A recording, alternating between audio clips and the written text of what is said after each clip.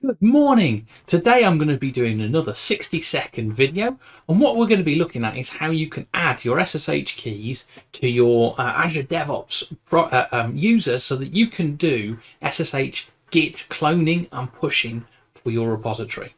So let's take a quick look, shall we? So first of all, we start over in our project.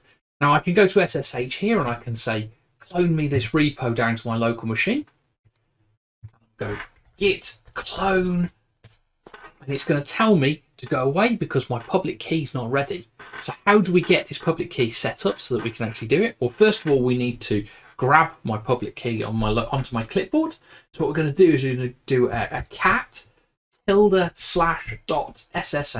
That's basically the home directory .ssh. And then we want to look at the id rsa.pub file.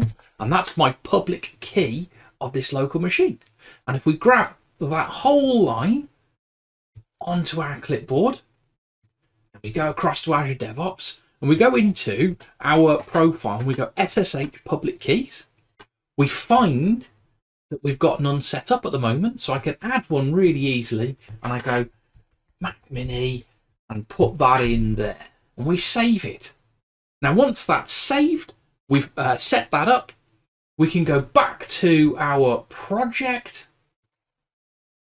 Now, when we try and do the same clone, it will work.